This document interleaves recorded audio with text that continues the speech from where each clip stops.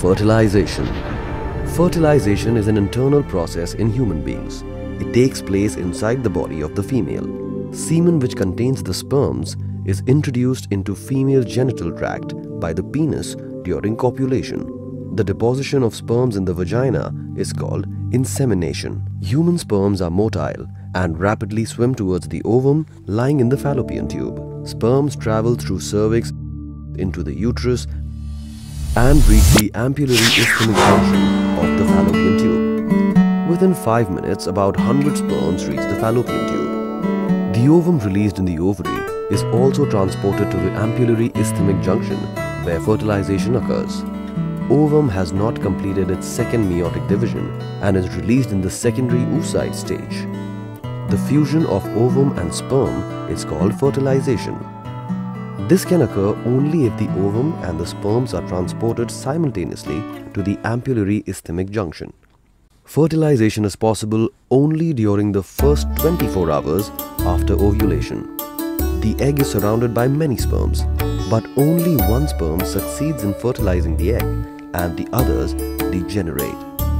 The sperm passes through the egg membrane, corona radiata, and reaches zona pellucida.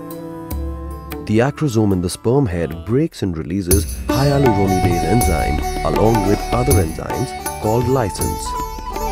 These enzymes dissolve the egg envelopes and clear a path for sperm entry. The plasma membrane of the sperm then fuses with the plasma membrane of the ovum. This triggers the ovum to complete its second meiotic division. The second meiotic division is also unequal and results in the formation of haploid ovum, ooted, and second polar body.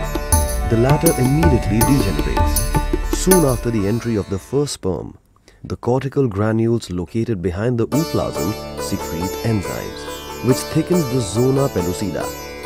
This prevents the further entry of other sperms into ova.